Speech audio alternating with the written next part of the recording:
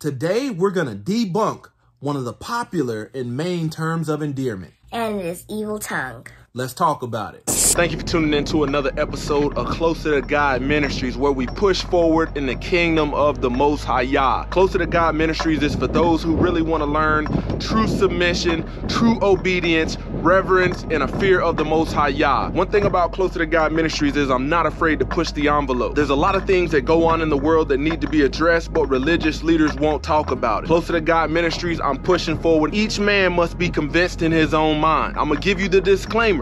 This is not for everybody. If you're somebody that has a soft spirit, a sensitive spirit, you don't like that hard truth that can set you free, this is not for you. But if you choose to stay tuned, don't just run off on the plug with my content. Hit the subscribe button, smash the like button, turn your notifications on so you can see when I'm posting new content. And then if you really want to support the channel, check out the doggone link in the description for some exclusive discount codes. Roll that beautiful bean footage. What's going on, Closer to God Ministry? Welcome back to another Righteous Spirit-filled episode. Today, I hope to help you get closer to the truth, closer to the kingdom, and closer to the will of God. Hallelujah, amen. We got to give him all the glory, all the praise, all the honor, because he is truly deserving of it. Today, we're talking about what? Evil tongue. Evil tongue and the terms of endearment. Which actually people use a lot. Okay, so are you familiar with the N-word? Yes. Okay, so I'm going to use it in a teaching setting because I want people to see this. I want you to understand what the word is and how angry it can make people, become and why we shouldn't use it. When you think about the N-word, when people use this as a term of endearment, and a lot of times that I've talked to young people about using this word, I realized that I was contradicting myself because I was a user of this word. I used to refer to my older brother as this. I used to refer to people that, I was friends with, I was associated with, co-workers. I used to refer to them as the N-word. And we're talking about the word nigger, okay? And I'm using this as a teachable moment because just like my daughter said, Dad, most of us, we hear this word and we don't say anything about it. We just let it fly. So what do you want to say about the N-word? Where have you heard it? I've heard it from Grandma and Uncle Daniel. Have you heard it from me? I think so. Yep, because Daddy's guilty of it. Daddy is guilty of using the N-word because I didn't know better. And I want to tell you something that, a lot of times I would get mad if anybody other than my ethnicity, anybody other than my race, was calling me this word. I would get offended. But how can you get offended when you're using this as a term of endearment? I want you to think about a lot of the black on black crimes and killing each other. They're not walking around calling each other brother, sister. They're not doing this. They're calling each other the N-word. But when somebody corrects them, they say it's a term of endearment.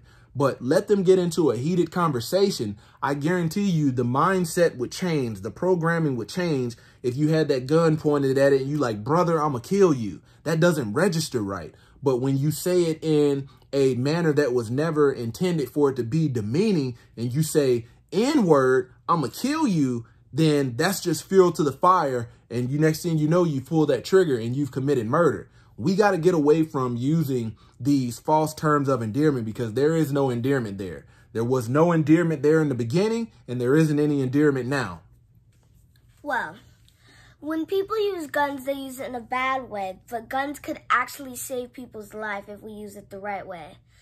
And today I'm talking about evil tongues, so I'm just here to help my dad and stuff, and I just want to say one thing. Quit playing with your hair and all that. Just girl, you trying to get the views up. No, get the message out. Evil tongue is when you say bad words and say bad things. Okay, and the N-word is a popular term of endearment, but it's one of those popular words that, a lot of people that look like me, a lot of people in my culture, they're out saying this stuff. Their kids hear it, but they never teach them any different, and their kids growing up getting offended when they hear that word. If you take the power away from that word and you don't use it, when somebody else calls you that word, you realize that that's just them dealing with a demon. That's them with an evil tongue, but you don't have to play into it. Today, I want to read you a scripture from James chapter 1, verse 26. If anyone thinks he is religious and does not bridle his tongue, but deceives his heart, this person's religion is worthless. If you consider yourself a person of faith,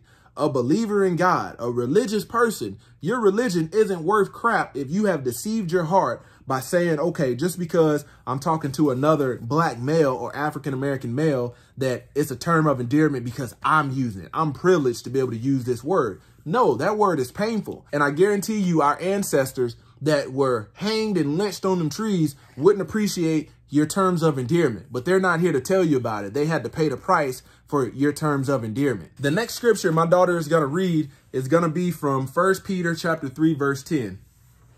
Speak up. Okay, guys. For whoever desires to love life and see good days, let him keep his tongue from evil and his lips from speaking. What does that say? Deceit. Deceit. Read it one more time.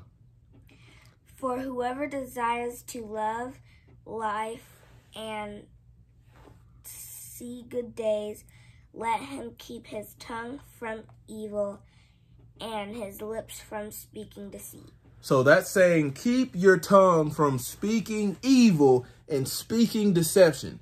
Every time I say that I'm offended by the N-word, every time I say that, or I tell a young person or tell my daughter that she shouldn't use the N-word and I'm up here using it, justifying my sin, justifying my deceit, this is wrong. We have to get away from using these terms of endearment. Don't forget to comment, like, and what? Subscribe. Check out the link in the description because we're only shooting it gun barrels straight. Bow.